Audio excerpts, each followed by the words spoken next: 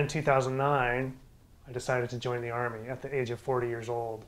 And I did that because I always wanted to serve, and it was the height of the two wars. Most people my age didn't make it through MEPS, which is the initial sort of where they give you the physicals and they give you the test to see if you could actually be a soldier, because most people that age have knee problems or back problems, so they don't let them in. But I passed all the tests, so they're like, come on and join us, Ken, come be a soldier.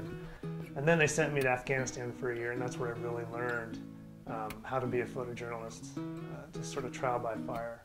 Learning how to capture these moments that happen in the blink of an eye, you know. What I learned is that it's the pictures you don't get that kill you. The things I got to see and do, especially in the war zone, were just invaluable to build a resume. I mean, you couldn't get that anywhere else. Clemson took a chance on a soldier straight out of the Army, which I'm very appreciative for. You know, the stadium that 81,000 people go watch those football games in, it's a memorial stadium. They could name that place anything they wanted, but they named it after all of those who gave the ultimate sacrifice, and that says a lot about Clemson and how they support their military here. You know, I found that little stuffed tiger in the top of Memorial Stadium.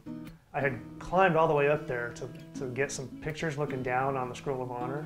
Person after person on our social media, like, you gotta name it Lachlan. Why Lachlan? What's with that name, you know? So we looked it up, and of course it turned out to be this little boy, Lachlan Tannery, who had passed away just weeks before I found this little tiger. I mean, who could imagine something like that would happen from taking a picture of a little stuffed tiger that you found, right? This ratty little stuffed animal. The power of a picture. You never know.